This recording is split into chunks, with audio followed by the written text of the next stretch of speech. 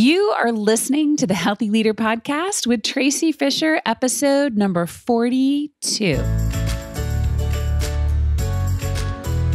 Welcome to the Healthy Leader Podcast, where it's all about optimizing your health, energy, and performance for your mind and your body.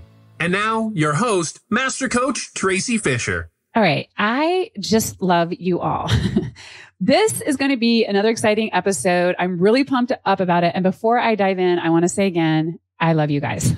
I have had quite a few emails and messages on social media about the last episode, and you all have been great, thoughtful, curious, and really into witnessing your minds. And some of you shared that you have named your negative commanders. I've heard of Nancy Nudges and Maura Medler, which I thought was great.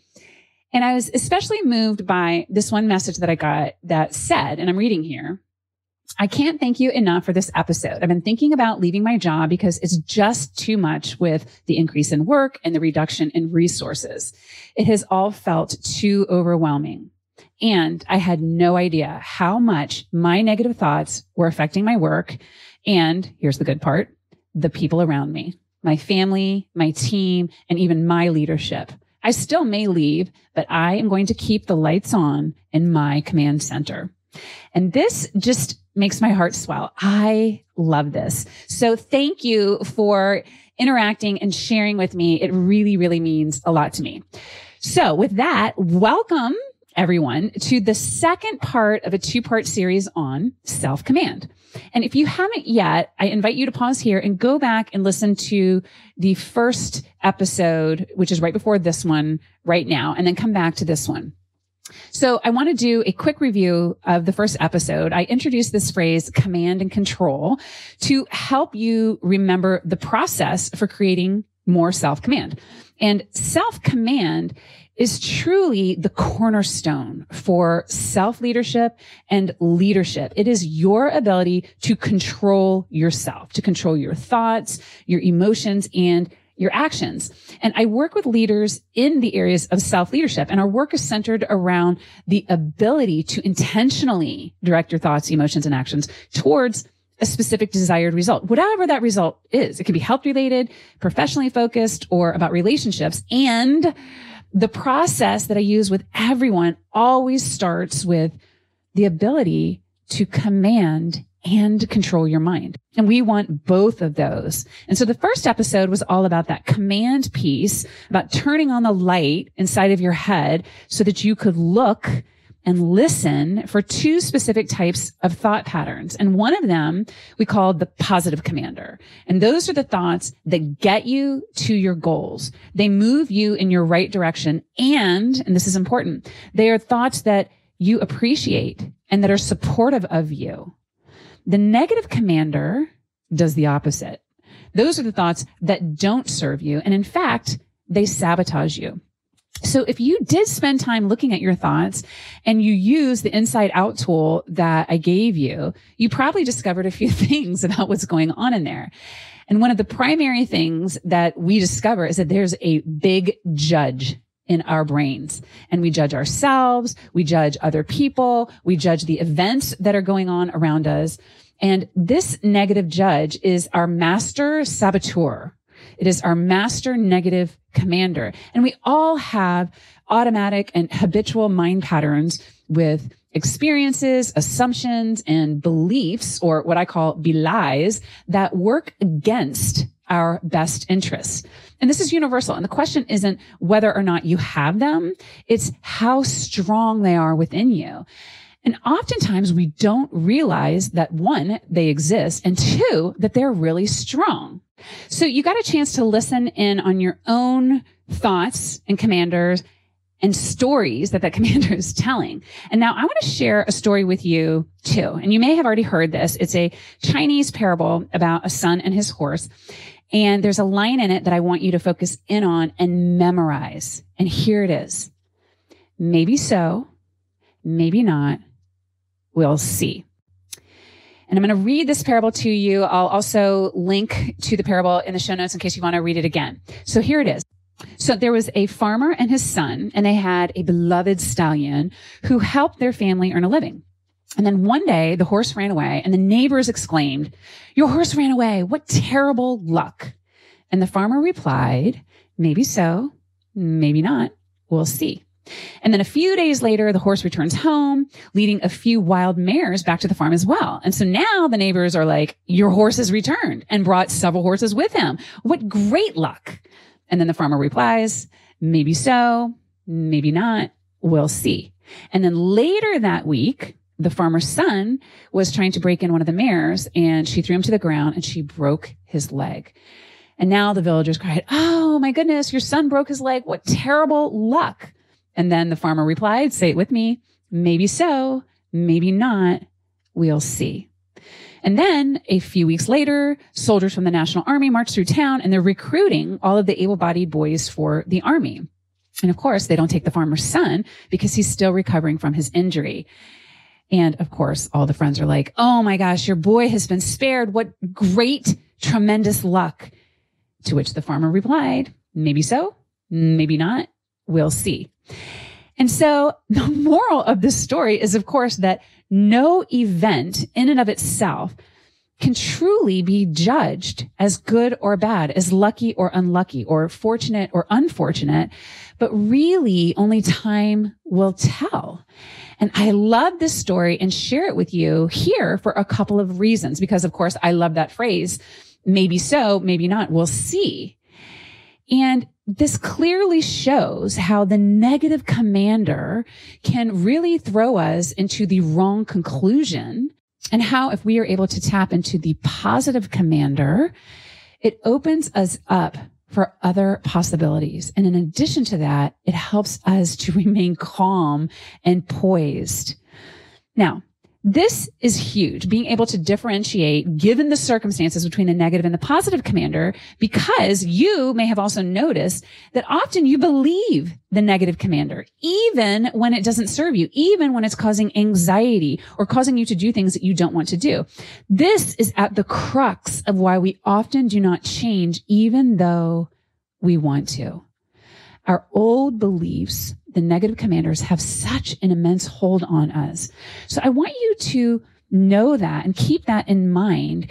If you have been surprised by your ability to see the negative thoughts and still not change your behavior or not tear yourself away from them, know that you are absolutely not alone. And I want you to listen up, because that's what this episode is all about. It's about gaining control over those commanders. So to wrap up the command piece, the other two things that I hope that you also noticed is your positive commander, that deeper and wiser part of you that says, "Okay, I'm going to wait and see what happens," or "I'm going to strategize around this. I'm not going to get sucked in."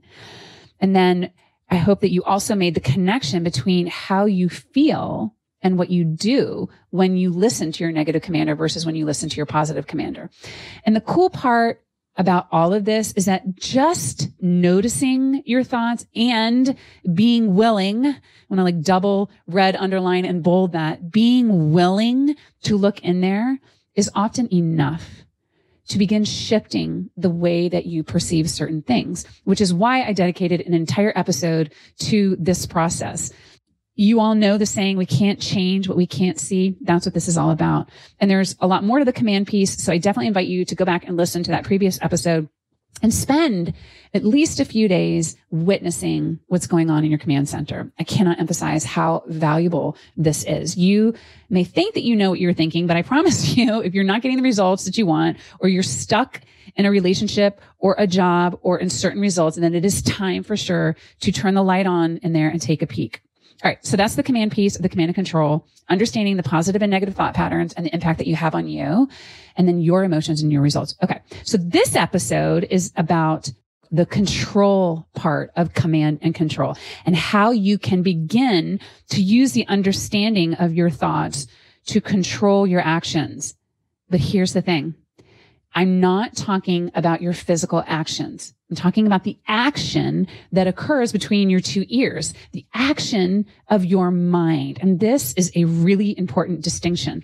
Often people get the strategy for correcting their actions wrong because they are focused on the wrong thing. They're focused on trying to control physical actions. They focus on the diet, the exercise, getting up early, turning off the TV, or pushing away from the desk or social media or whatever it is. And of course, we need those actions. They are good. They are great. And for sure, we talk about plans and lagging indicators that are in alignment with who you want to be and what you want to achieve. And if we are only focusing on those physical actions, I would be doing you a disservice, because after a while, it gets tiring, or the results don't come fast enough, or the situation changes, or the environment changes, or one day you just had enough and it all goes to heck, until you begin again, focusing in on your actions. And we get stuck in the cycle of focusing in on just the physical action that we want to create the results that we want. So the first thing to truly understand in the control piece is that we first and foremost are talking about controlling the actions of your mind. And controlling your mind is work. It takes focus and conscious awareness and energy. And as I said in the last podcast, a serious willingness to do it. If you've ever tried meditation and you've been like, okay, this is way too hard, it is driving me crazy, that's the kind of hard I'm talking about. This is about you being with you in that command center and noticing the commanders and purposefully engaging in certain practices and techniques to train your mind, especially when you don't want to. The capability of managing your mind to maximizing your brain and controlling your command center is key. It is the secret weapon. It is key to the 7 habits of highly effective leaders. It's key to the 3 strategies to a cohesive team, to the 4 steps to a fulfilled relationship. Fill in whatever process you'd like, and it will always, always, always include self-command and learning how to control those commanders. Once you have control over them, then the physical action piece takes care of itself. It takes a lot of practice to reassert control over the commanders in your head. And so what I'm going to do today is to share with you 3 key strategies to begin practicing control in your mind first. And this is a high level perspective with some specific techniques that you can use in each one. There's much more to it if you're in the inner circle, but I want to give you at least these 3 strategies. And the general name of the tool that I want to give here for these strategies is inside out. In the last episode, we went outside in, where you looked at your physical actions and then you went inside to see what was going on inside of your body and your mind. And now we're going to reverse that. This time we're going inside out. So the first 2 strategies happen inside your body. And then the third is something that you can do with your physical actions, specifically with your body. So I mentioned in the last episode that there is a direct link between the different parts of your brains and which commander is in control. The negative commander is fueled by the part of your brain that's focused on survival. And then the positive commander is fueled by a different region called your prefrontal cortex. And so what we are essentially doing here is we are integrating exercises and strategies to create more neural connections for the positive commander and to weaken the other connections. So the first strategy is to demote the negative commander. And the primary exercise to do this, you've kind of already done. It's to shine a light on the negative commander and basically blow its cover. And the trick is to witness and label the commander. You simply are like, aha, there you are. I see you and I hear you telling me you think that because the horse ran away that we're destined to failure, or that because you didn't get the promotion, it means you have no idea what you're doing, or that because the scale didn't drop, it means you're never going to lose the weight. And all we're doing here is exposing the lie, or what I call the be-lie, and being able to actually figure out what those lies are is a really big deal. The one example that comes out very often with high achieving executives that I work with is, okay, those negative thoughts, Tracy, they motivate me. They are what get me off the couch and working really hard. And they're afraid that if they don't give up those negative thoughts, then they'll be lazy or unambitious or complacent. That could not be further from the truth, because really, those negative thoughts keep you up late at night. They create anxiety. They have you thinking in patterns about how not to screw up, and they sap so much energy. And it takes a huge emotional toll, and it leads to burnout. So instead of doing that, when we expose the negative commander and take what it is saying with a grain of salt or dismiss it outright and say your services are no longer needed, what we are doing is conserving that energy. And as soon as we recognize and label those thoughts, then we can implement the second strategy, which is to promote your positive commander. And what I mean by that is we actively look to the other thought system in our brain. I'm actually taking my body and pivoting and looking to the right and give our attention to the positive commander. And there are a lot of different ways to do that. And I'm just going to give you one of them here. And what you can do when you turn to the positive commander is you ask, what is the opportunity here? Now, you are still just inside your mind thinking. You're thinking this through. You're demoting the negative commander and promoting the positive commander. And I want you to think about it exactly like this. And the reason is because it gives you a different way to think about your thinking. It gives you a scenario. And when you're able to turn to your positive commander and ask it a very specific question, you're now engaging with your prefrontal cortex. And I want you to turn to the commander as if it is the best commander in the world. They know exactly what to do in this precise situation, and they have the solution. They never say, I don't know, or I'm not sure. They always, always, always have an answer. So when you turn in your mind to this positive commander that you've just promoted and ask a question, it has your answer.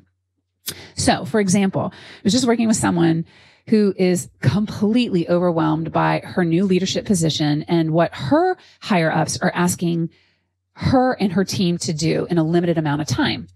And there was this one specific instance that she was referring to, and I asked her what she thought the opportunity might be. I am asking for her to think with her internal positive commander. And at first she was like, okay, Tracy, there is no opportunity here. This is ridiculous. We don't have the resources. We don't have the commodity. There's absolutely no way that we can make this happen. And so I asked her again in a slightly different way. And after she thought about it for a little bit, she came up with not just one, but several ways that she could turn this initial chaos into an opportunity. And one of them was that she could actually use this as a way to improve her own personal communication and trust with both her leaders and those that she leads by being more candid and open in all of her meetings. She realized that often she would sugarcoat things on both sides of her leadership. And this was her opportunity to step in and be confident and truthful and give the full picture. That is an amazing opportunity. And then there were also some other logistical gains and opportunities and so on. Turning to that positive commander can be really difficult. We want to blame, complain, and defend our positions and hold on tightly, so tightly to what we think is right or fair. And often we do that in the name of our values. And often we do it in a way that is really sabotaging our best selves and how we can show up in this particular situation. We lose sight of the bigger picture, the holistic picture, and the ability for us to align our values in a different way while also not losing our own sense of well-being. And again, this takes practice. And what you are doing here when you utilize your brain in this way is you are shifting into creativity, into strategic thinking, into innovation. And those are powerful, powerful leadership skills. So that's the second step, to look for the opportunity and to ask your positive commander to step forward. Okay. And then finally, I want to give you the outside tool. We've been on the inside and now we're going outside to help you practice and strengthen your ability to shift from the negative commander to the positive commander and to help you learn how to control that mental shift. And this third strategy is about going outside, but not too far outside of your mind. It's going outside to your body and using your physical body and your senses and small movements to strengthen your mental muscles to make that shift. And so for this, what we are doing is connecting our bodies with our minds. We are using a physical action that lasts 10 seconds up to 90 seconds. And the action is small. It might even be imperceptible to other people, so you can use it anytime. It could be deep breathing. It could be wiggling your toes. It could be focusing your vision on something and noticing the colors of something. It could be somebody's eyes. It could be the slides in front of you. It could be using touch, your fingers on the keyboard or on your phone or on your pen, or just even rubbing your fingers together. And what you do for just a few seconds is you really focus in on that physical sensation, whatever you've chosen to use. And I want you to think of these tiny movements as reps that you would do in the gym, like repetitions. So how many bicep curls are you doing? And you want to stay with the reps for 10 to 90 seconds. And what you're doing here is shifting as much of your attention as you can to your body and your five senses. And the reason that we do this is because when you are focused in on your mind and your body like this, you are automatically activating the same part of your brain that's in charge of your positive commander. When you command yourself to stop being lost in thought or to stop doing whatever it is that you're doing and instead become aware of your physical sensations, and you do it, you are activating that middle prefrontal cortex and you are practicing using command and control. You are thinking about it in your mind. You're actively saying, okay, this is when I'm going to use that strategy. And then when you physically do it, you are now in control. And there are a lot of studies that show how this type of interruption, this type of exercise, when done consistently, permanently rewires your brain, thus increasing the power and the promotion of the positive commander and letting the negative commander stay down below. And the more you do these physical outside repetitions, the easier it will be for you to shift command and control of your mind. Now, I know this sounds too simple to be true. I also know that often people will consume this information and not practice it. I implore you to use this practice and begin playing with it. My recommendation is that you choose right now a time. It could be a time on the clock, or it could be every time you do something like go to the bathroom, or when you start a Zoom call, or when you end a Zoom call, if you have them back to back, or every time that you look at your phone, or when you get in your car, or when you get up out of your chair to go talk to somebody, that each time you do that, you spend 10 seconds shutting off your brain and purposely dropping into your body and experiencing the sensations of sight, sound, taste, hearing, or touch. Choose something. Choose some physical aspect of what you are doing. As a matter of fact, you could even do it right now. If you are sitting down while you are listening to this, take a moment to feel the weight of your body in your chair. I'm going to give you 10 seconds to do that. Just notice what the weight feels like.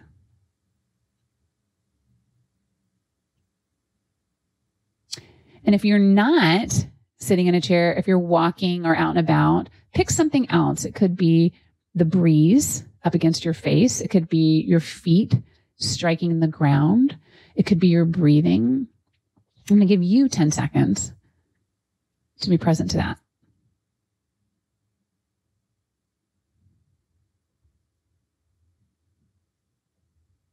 That's all it takes. You can do this any time.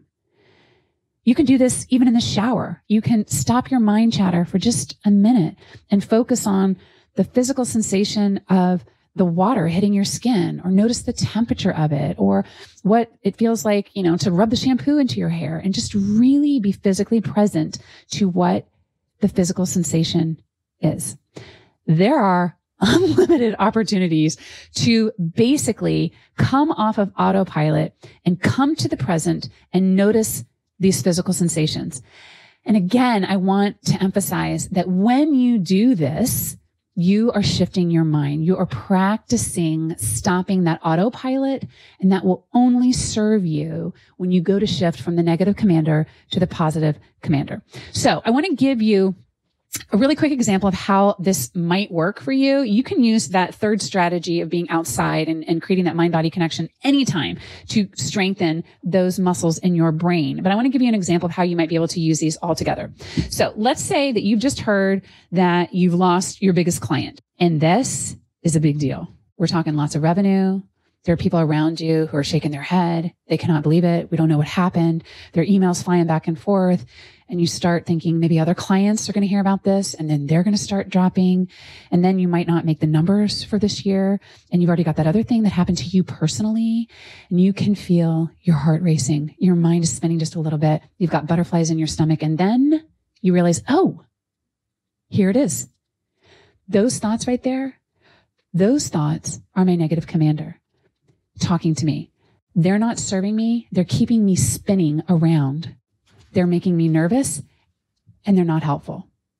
And this is where you're using that first strategy where you're observing and labeling the negative commander. You're like, aha, that's the judge taking me down the path of negativity. And this is exactly where you can use the phrase from the Chinese parable. All right, maybe so, but maybe not. We'll see. And this is where you can use the third strategy and drop into your body, feel your breath, gently rub your fingers together. Notice how it feels to be inside of your body instead of spinning in your brain. And then you can institute the next strategy and turn to your positive commander, the wise part of you who knows exactly what to do, and ask, what's the opportunity here? And that side of your brain says, the opportunity here is to learn how to get a client back in less than 6 hours. Or the opportunity here is to create a SOP or standard operating procedure to make sure this doesn't happen again. Or the opportunity here is now we're really motivated to get this other client. Who knows what the opportunity is? You know. And that's exactly how it works. Now, is that how it always works every time? Absolutely not. And that's why this is a practice. Your panicked brain is going to be like, oh, no. This is different. This particular situation requires panic. It requires for everybody to be in high alert and for everybody to get their game faces on. I don't care if it's creating anxiety or not. This situation is different. And then you're off. Now later, you might recognize that you were off, and you may be able to go back and say, okay, what was the opportunity there? And how could I have taken 10 seconds to calm myself down before I shot off that email? How could I have commanded myself differently? And every time you do that, it is success, because that means that you are practicing the art of self-command. And your ability to control the commanders of your mind in a progressive and believable way that works for you is the work that we're doing here. It doesn't matter if you're looking for more confidence as a leader, if you're managing physical urges to drink or to eat or to shop, or if you are trying to cultivate better habits around procrastination or conflict avoidance. Self-command begins in the controlling of the commanders in your mind. And here's the crazy thing that happens when you start to increase your self-command. You look back on when you were practicing this and you have this really weird thought. And that thought is, it really wasn't that hard. Which is kind of weird because it sure as heck can seem hard, especially if your negative commander is in control. But once you make that mental switch, that's it. That is the hard part.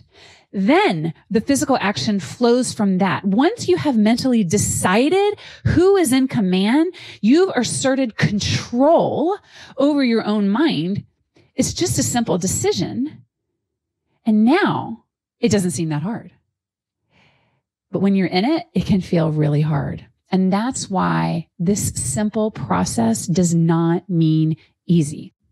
So if you are having trouble managing your mind, I implore you to keep at it. Remember that each day, each hour, each moment is another opportunity to practice these strategies of command and control. It's not going away. Your brain is not going away. These concepts are not going away. And someone is at the controls in there. It might as well be you. So don't forget that I believe in you and I think that you are great. And you right now absolutely have the capacity to be in command. All right. So go forth and create your great. Hey there, if you are ready to take your well-beingness to the next level, come visit thewellness.coach where I've got lots of free resources. And make sure that you type in thewellness.coach, not .com, and I will see you there.